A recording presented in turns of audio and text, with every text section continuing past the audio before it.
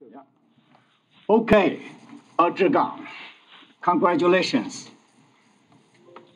So, first, Xuanhe didn't realize I was also his student. He didn't put me on there. Yeah, here I put it myself on. I was his student. Although he was young, 4 years younger, but he was just like my little brother, 4 years younger. I learned about fractal mechanics because you guys had that webinar. I went to yours, I went to Constantino's. And that's how it gets started. Exactly 3 years ago, Zhigang also started to tell me, hey, thanks to pandemic, I'm Zoom meeting my fractal mechanics course. So I jumped in, right? Become your student at 61 years old. Like a new 40? Uh-huh. Or new 20. So here's the take-home message. In that sense, what can I make out of being a student and learning on the subject? To me, it seems to be this topic of figuring out whether my strength is high enough compared to what you observe, my so-called inherent strengths. In other words, you better know what is your inherent strength when you want to study fracture. So here's the point. If your inherent strength is much greater than your nominal strength, go to do fracture mechanics. Okay, go to do fracture mechanics. Conversely, if you're, don't worry, it'll go. In any case, so computer problem, not mine. So otherwise, if your nominal strength is comparable to your inherent strength, you can forget about fracture mechanics, right? Go back to material physics. The second condition is exactly the condition when your flow size is much larger than Zhigang's favorite. He popularized this concept of fractal cohesive lengths. And that's also the limit when your material become flow insensitive. So it seems to me the whole thing about fractal mechanics is to figure out whether I don't know, I don't think it will continue, but whether it's to figure out whether this inherent strength, how do we estimate that? Is it large? And that's the problem of polymer physics if you are doing polymers, where I have specialized in it. And I'm okay, yeah. So I'm going to just struggle with it. And it's crucial to realize that this is the key. And with that, I bring a different perspective. Well, Wudang. Zhigang is very famous. I'm only known to be infamous. So today, I'm going to borrow his fame to become famous in 1 minute. In the following sense, now you know who I am. I'm very new to you with maybe a couple of exceptions. So although I have been in the field for 40 years, 35 years, this is the different field I work in. And there are books written on it. They are all very large subjects. And I happen to be working on the first subject for a very long time. And I have written a book. And for 3 years, I become Zhigang's student and learning the last subject, fractal mechanics. And it seems like there is a different way to think about it, at least. And therefore, I've decided I have to write a second book. And this will give me all the fame, matching Zhigang's. Zhigang is masterful with Twitter. This is from his tweet. Let's exactly just focus on this problem. He teaches me that the load, the load, reaching GC is just like you're doing a measurement of temperature of your material and watch when your material undergo phase transition, melting. Powerful. I think Zhigang will be most famous for this analogy. So the question is, still do this. The question is, I want to know what this TM means. I want to know what determines this Tn. Okay? So it translates into our fractal mechanics. I want to know why Gc is a constant. I want to know what determines magnitude. So here gets started. I'm going back to my polymer physics. I told you I need to figure out what is the strength. And here's the strength you find. If you idealize it, you find the strength. Indeed, it's much bigger than nominal strength. Same with rubber. You don't have any so-called strength hardening, yet it fractures. So, bingo. That seems like it's fractal mechanics. Everything is flaw intolerant. But is that so? So I'm asking that question again. Is nominal strength much bigger than intrinsic strength? I'm asking that again. But being Zhigang's student at 60, I cannot nag with him, right? I cannot say, Zhigang, tell me why toughness is constant and what determines magnitude. And there are books who says everything is about flaw. And I'm just trying to, there's tons of literature telling you that it's flawed. And if it's flawed, then you can prescribe the strength of your material by making a card, get the measurement of toughness, and you somehow prescribe a flaw size, and you go explaining what. What I was frustrated sitting in Zhigang's courses is he eventually told me that Gc is much greater than the surface energy. This frustrated me like no tomorrow. I lose sleep. I honestly lost sleep. Thanks to you. I said, this is not right. Because when this is true, I cannot justify why Gc is constant. I'm just a simple-minded person. And furthermore, you go to Casey. Well, you know the whole thing. The Casey is here. And Casey also does the same. It has what I complain bitterly, openly or privately to Zhigang is, this is just operational definitions. It gives me no insight about what Gc is and Kc is. It tells me nothing about why Kc is constant. It tells me further nothing about what's magnitude. Well, it turns out, to answer that question, it goes back to my question I raised. What is your inherent strength? Okay, so sorry, this last sentence. Is it true? Wow, we have bombs.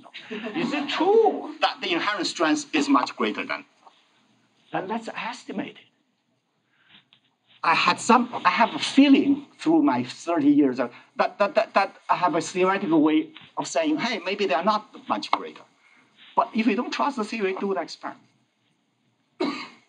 Figure out at the tip whether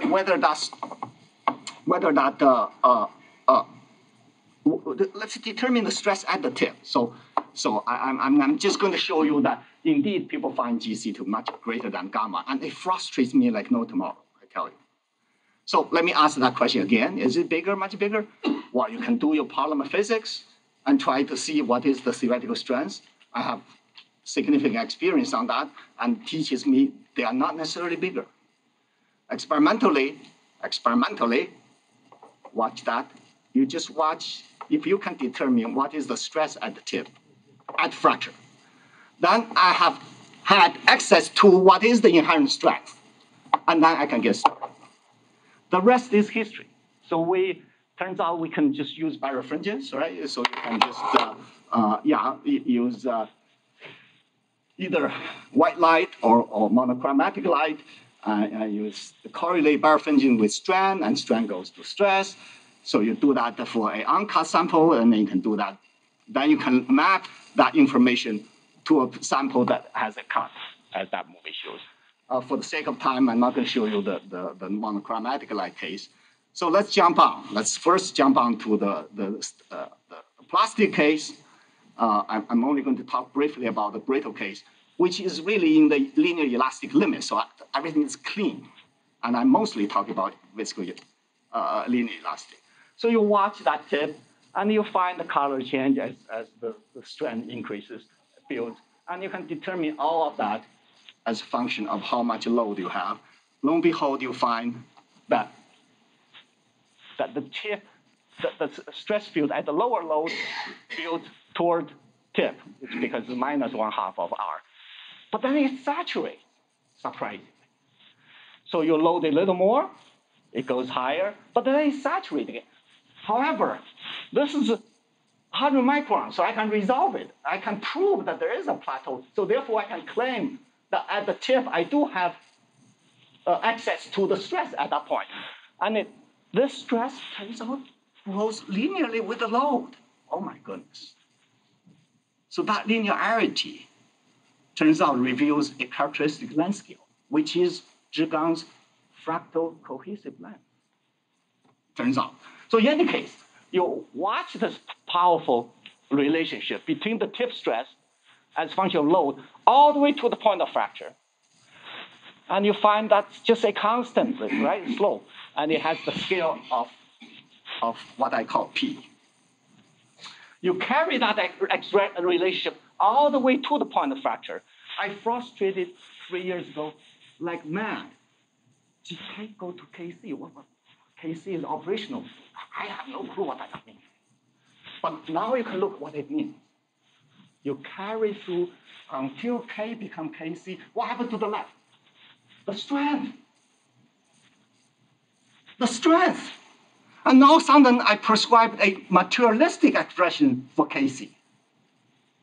And I can convince myself why it's constant. It's the material strength that should be constant, and this magic length scale apparently is material specific. The cohesive, the fractal cohesive length is material specific. And so therefore, I have an expression for what I now know why KC is constant, what's the magnitude. And on the left side, of course, I know the operational one. So here comes my concluding slide almost. You have the operational definition of KC and GC, and then you have materialistic KC and GC. When you introduce a crack or you have a flaw, you not only introduce one length scale, you introduce two. The size and the sharpness of the tip. The sharpness provides the second formula. And here comes Zhigang's favorite fractal cohesive length. I tell you, this framework even works for glasses. So my last minute, I'll just speak only a word about elastomer. So, I'm only restricting myself to brittle case. So brittle glass, polymer glasses, or elastomer happen to be brittle. I know it's a little more stretchable, but nevertheless, it's almost the framework of linear fractal mechanics almost applies, almost. I know you may not be entirely happy with that. In any case, this is the literature. If you go back to the famous, I just learned from Zhigang, right? Revelance 70 years ago paper, he explicitly complains that little tip is too small. I don't want to watch it. I don't want to see what happened. And so he falls back to Griffiths and the Jackson. But it turns out you can't. Also, there's a large problem of rate dependence and temperature dependence, which I talked about yesterday. And I hope my Costino, did I surprise you? So the next talk hopefully will follow up a little bit on this elastomer case. So in any case, there are giants working on this field. These are the people who have photos. I should add these photos here, and Long is here. Constantino is here, so is here. And I just came too late to the party. But nevertheless, this is what kind of inspired me. I bitterly complained, at least to myself, so Zhigang, 3 years ago, man, this thing diverges, so we have to introduce a way to truncate it. And I have struggled. Gee, why doesn't it fracture just with blue at the lower load? Why not even at green? Why it has to go to that magic red, meaning loaded more when fracture occurs? It just drives me mad. I cannot comprehend. And then, of course, hear me right, you do manage to get a toughness right in terms of the measurement. But what we found really surprising is the stress only gently builds up at the crack. All right?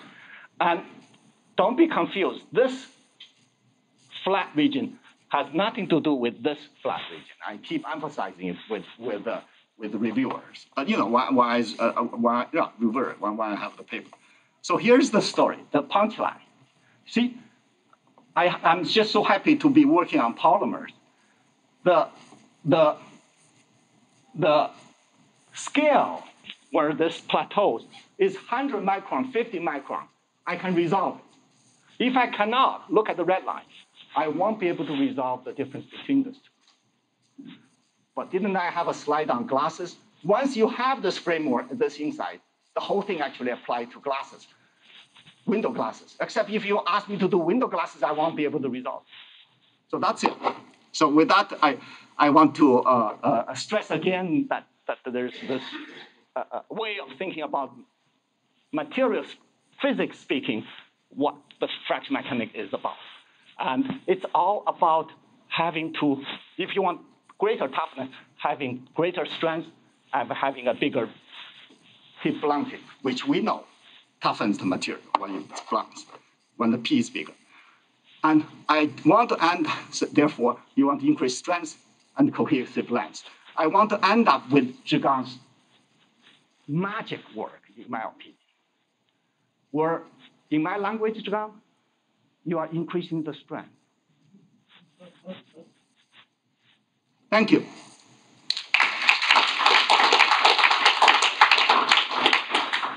Great questions. Now, I'll begin with one. So, what is this sigma f at the very tip? Do we have a value? Do we really reach that ideal strength? Hold on.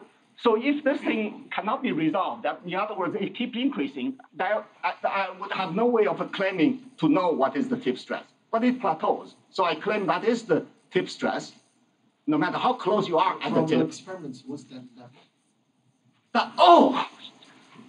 that level turns out to be the same as a uncut reaching the breaking point. The nominal strength which you do with the uncut turned out to be comparable to the inherent strength. That's the whole. Thank you for that. That's the whole point. Very good. Any other